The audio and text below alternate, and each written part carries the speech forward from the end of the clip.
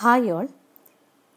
In my previous video, I have already discussed about the morphological and anatomical features of a genus coming under the gymnosperm, Pinus. And in this video, I am going to talk about the reproduction in Pinus. The URL for morphological and anatomical feature of Pinus is available in description. Now, I am talking about the reproduction in Pinus. In Pinus, the reproduction takes place by means of spores, and these spores are developed in sporangia situated in sporophylls. That is, the spores are produced in sporangia situated on the sporophyll.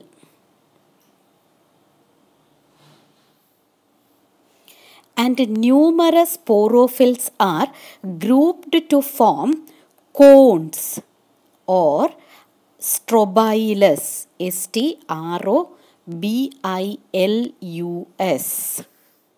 Thus, the cones or the strobilus are acting as the reproductive structures in the case of Pinus. I have already told you that Pinus plant body is sporophytic and is monoecious. That is, the male and female cones are developed on the same plant. Here, the male cone is developing much earlier than the female cone. The structure of male cone. The male cones are produced during the spring season and are very smaller in size, ranging from 1.5 to 2.5 centimeters in length. They are produced in clusters near the tip of long shoot and are produced in the axils of the scale leaves on the long shoot. Thus, it will replace the dwarf shoot of the long shoot. The male cones are ovoid in shape and it consists of a central axis and microsporophylls. See, in this picture, you can see the structure of male cone. Here you can see a central axis. See, this is the central axis. So, the male cone consists of a central axis, and on the central axis, microsporophylls are spirally arranged. These are the microsporophylls. These brown colored structure having a yellow pouch are the microsporophylls. Structurally, this microsporophyll can be compared with the stamen of a angiosperm. That is, it is having stalk at the basal region and a leaf-like projection at the apical region. And this leaf-like projection is known as apophysis. Apophysis. Apophysis. And in the middle portion, it carries microsporangia. These are the two microsporangia, that is, the lower and the upper region. This lower and upper region of the microsporophyll will be sterile, and the fertile region is the middle portion. This middle portion only will be the fertile region. Here also you can see the structure of microsporophyll. Here this is a boat-shaped structure having a projection, and this upper projection is known as apophysis.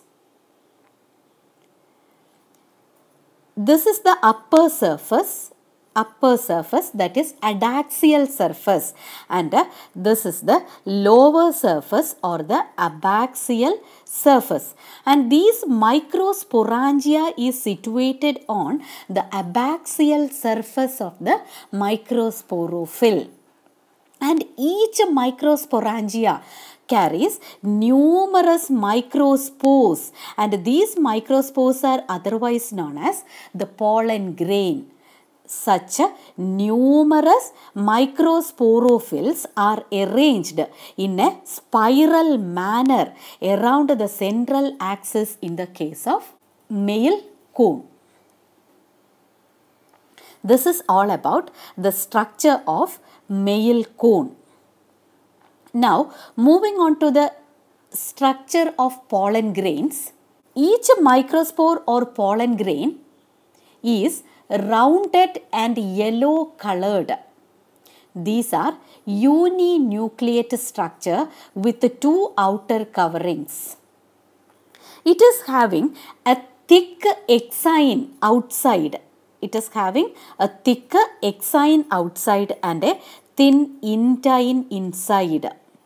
The exine protrude out on two sides in the form of two balloon shaped structures. See, this is the extension of exine. That is, the exine protrude out on two sides in the form of two balloon shaped structure called as wings. Thus, the pollen grains in Pinus are winged, and it is helping in floating and dispersal of pollen grain with the help of wind.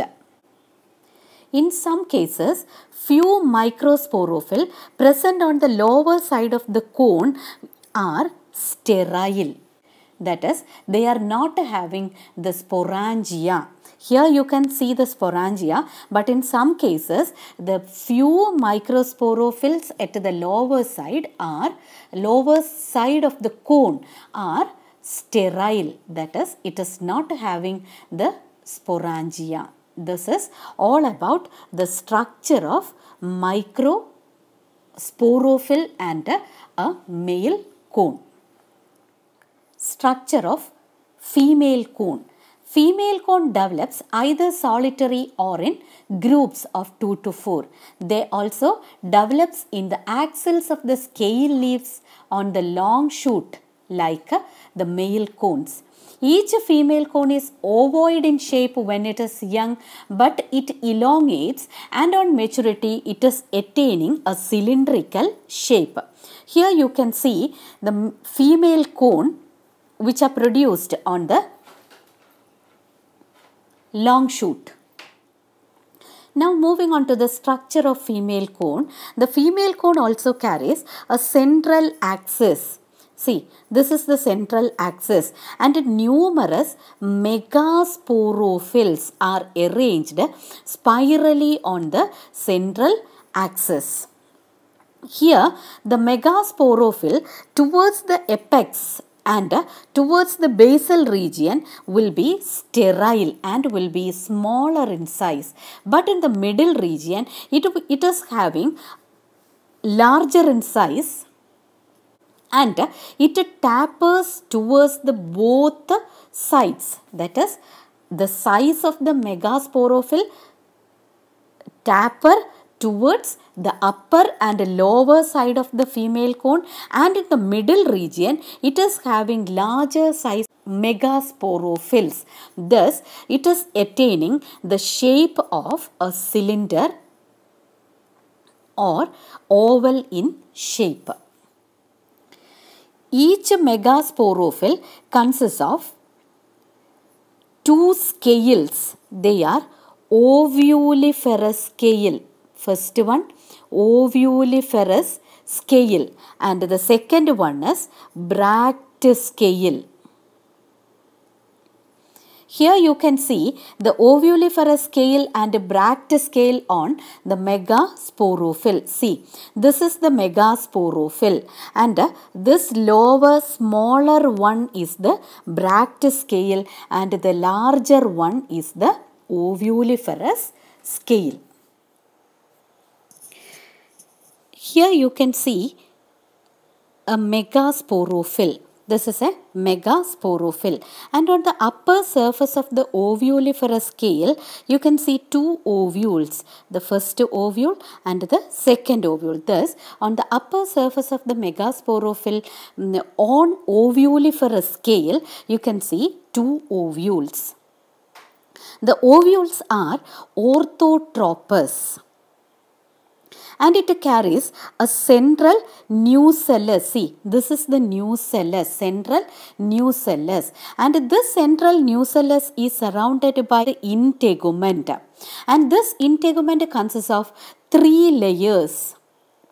They are outer and inner fleshy layer and a middle stony layer. It is having a middle stony layer and an outer and inner fleshy layer.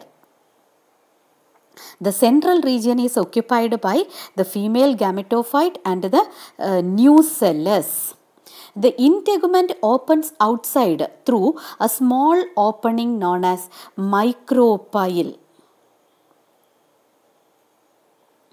Just below the micropyle, you can see a pollen chamber. This is the pollen chamber for collecting the pollen grains.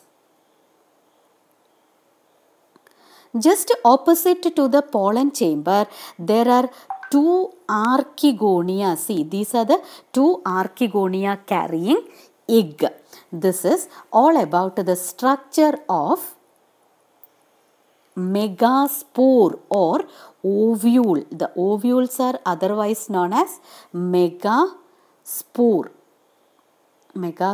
or ovules, and these ovules are situated on the ovuliferous scale, that is on the upper surface of ovuliferous scale. This is all about the structure of female cone. Once again, have a look into the structure of female cone. That is, already I have told you, it is having a central axis and numerous megasporophylls are arranged spirally on the central axis. Here you can see the ovuliferous scale and the bract scale. This is the ovuliferous scale and this smaller one is the bract scale. And these ovuliferous scale and bract scale altogether constitute a megasporophyll.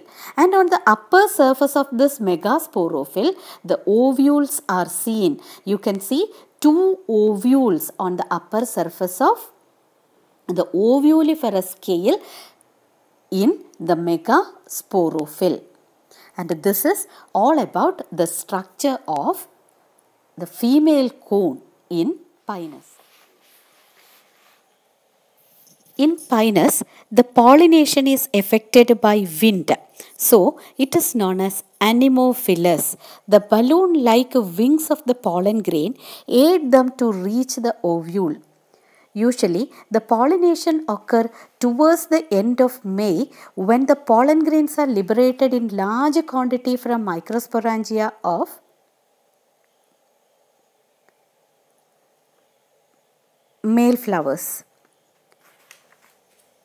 I have already told you that the pollen grains are having yellow in color. And when these yellow colored pollen grains are liberated in large quantity, it will look like a yellow cloud. It look like yellow cloud. So, they are also known as sulfur shower. In this image, you can see the yellow cloud of pollen grain liberated from the microsporangia.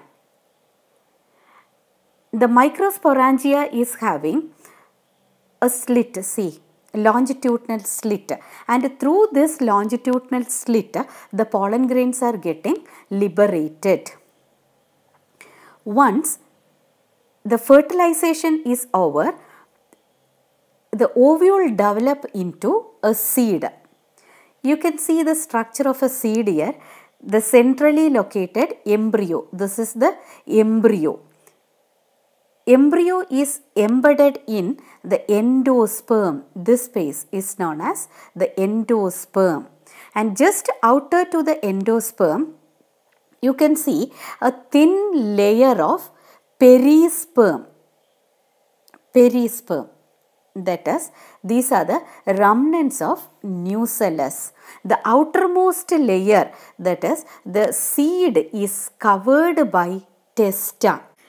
On the testa, the seed has a thin membranous wing which is derived from the surface of ovuliferous scale. The wing helps in the dispersal of the seed. This is all about the structure of the seed. Here you can see the various stages in the germination of the seed in Pinus. This is all about the reproduction in Pinus. Happy learning. Bye.